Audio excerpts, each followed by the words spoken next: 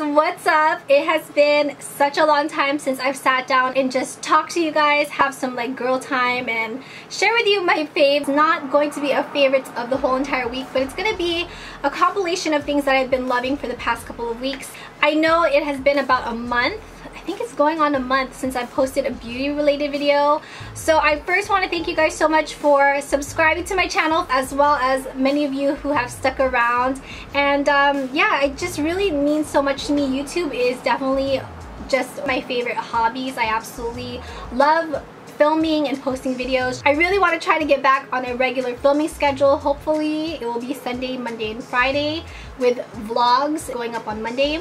If you guys have any video requests, please let me know. Leave them in the comment area down below. I'm sure many of you guys know that we were on vacation. We went to New York and Washington DC, and I was daily vlogging. So if you guys haven't caught up with those, I'm going to leave the playlist down below in case you guys are interested. So with that being said, I hope you guys are having a really great start to the summer. Sorry if I look a little bit sweaty right now. I actually just came back from a belly dancing class that was instructed by Maite Garcia, which was amazing. It was awesome. I had a really fun time.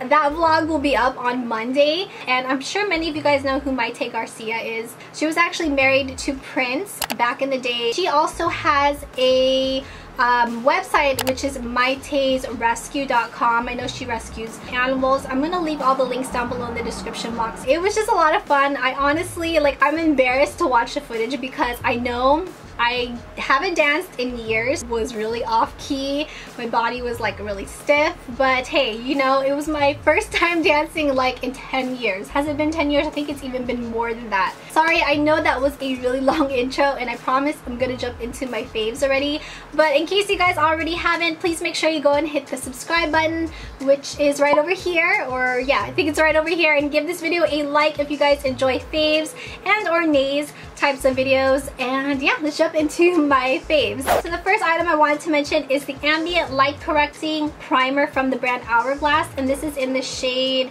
Mood Light. I actually redeemed this from Sephora, you know, those like 100-point perks. I was seriously blown away by this. I just apply this right on my T-zone, and it helps keep me mattified. It's supposed to help blur your imperfections and smooth your skin's texture for a flawless makeup application, which I absolutely agree with. It does all of that. I will say though that this doesn't do anything for my enlarged pores on my nose, so I have to use some sort of silicone based primer to kind of fill that in. But other than that, I've been really loving this. I've been using it for about 2 weeks. That's how, yeah, this thing lasted me about 2 weeks. I have just a little bit left in here. When we were on vacation, I brought 2 CC creams as well as 2 different types of foundations. Let me just tell you, I didn't even touch the other foundations.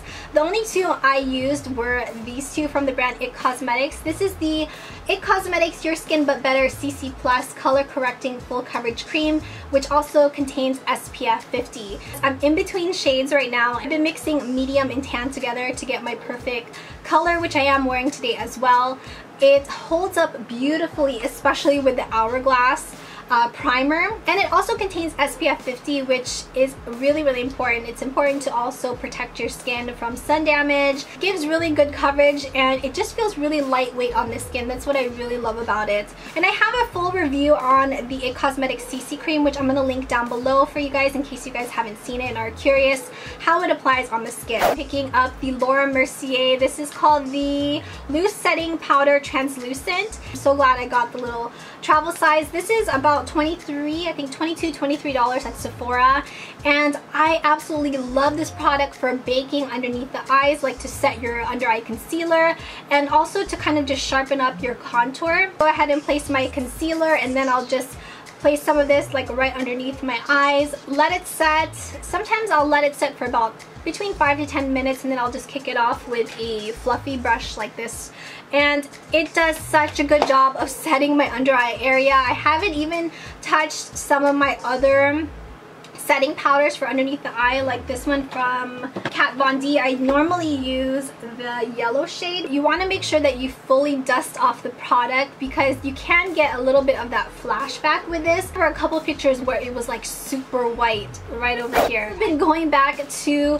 this product, which is my MAC Pro Longwear Concealer. I'm in the shade NC20, and this is, I'm gonna say, is like my go-to under eye concealer if I'm gonna go to an event, or if I know I'm gonna be out for the whole day and I don't want my concealer to crease. I know some people say that this is it can be like really thick. I feel like this has a really nice consistency where it doesn't crease up on me. It normally gets so oily that if I use, say, Tarte Maracuja creaseless concealer underneath my eyes, this thing will shift around on me. Even if I set it, even if I bake it, it still will shift. Whenever I use my MAC Pro Longwear, it doesn't do that. And I think these two right here are such a good combination. Becca times Jaclyn Hill palette.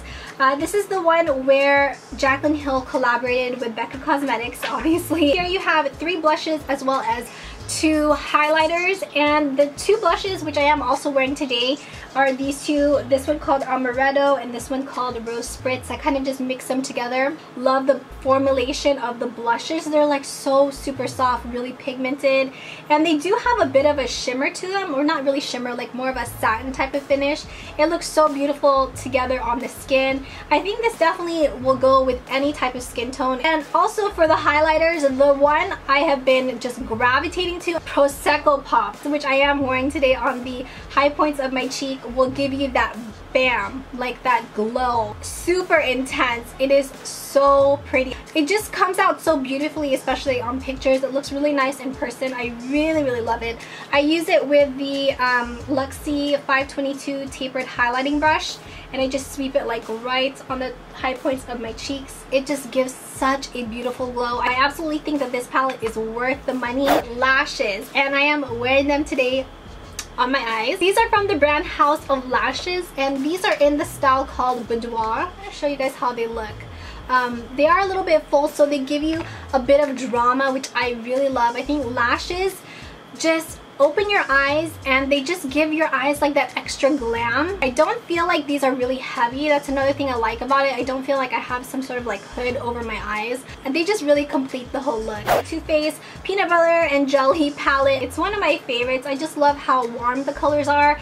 It was just like my go-to every day. I am wearing it today as well. I think I have peanut butter just right into the crease area, and I have Spread the Love just all over the lid. Something really simple. It's a really like hassle-free palette. One of my go-to looks, which if you guys would like to see probably a tutorial on it for my go-to look when we were on vacation, I would use peanut butter right into the crease, and then I would use this one, which is the Pure Eye Polish in the color, what color are you? In the color Silk, which is a beautiful rose gold color. And I have a whole review on these, like review swatch video on these. I'm gonna link that down below as well.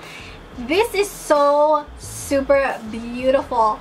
Once it sets on the eye, like if you just place it all over the lid, it glows, like it shimmers. Out of all of the eye polishes, this is definitely one of my favorites, and I really love the formula of it because it's so easy to work with. This next product was actually a rediscovery recommended by my girl Lizzie. What will Lizzie do here on YouTube? She said it's a really good one, especially to help cancel out any pigmentation on your lips. This is by the brand Sigma. This is called Lose the Halo Lip Concealer, and I think the problem the first time I got this was that I literally applied just way too much of it, where it just didn't look right on my lips. But now all I do is I just dab my, like literally just dab my finger in it, and I'll just gently pat it onto my lips. So when you go ahead and apply your liquid lipstick, say like this one from Too Faced, which I am going to talk about in a second, it really does show the true shade of the lip product. These 2 lipsticks right here were like my go-tos. I love the colors. This first one is from Too Faced Cosmetics. It's called Queen Bee.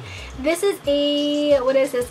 Oh no, this is called the Too Faced Melted Matte Liquid Matte Longwear Lipstick. It also does have a doe foot applicator, mauve pink with a hint of lilac undertone to it. It's such a beautiful color. I am wearing it today on the lips. And this is a long-wear liquid lipstick, which of course if you guys don't exfoliate or moisturize your lips, it will enhance the cracks in your lips. So make sure you go ahead and do that before applying it. Another one which I love so much is this one from the brand ColourPop. and this is in the shade Beeper. So here's a swatch of Beeper, which is a mauve tone, but it has a bit of that brown to it as well. And then here's a swatch of Queen Bee, so you guys can see the difference. I absolutely love the ColourPop liquid lipsticks. I forgot the exact name of it, but I really love these because they're really inexpensive. I believe it's $6. This one from Too Faced is expensive. It's like $22. For this color, it's one of my favorites, so I think it's worth the money.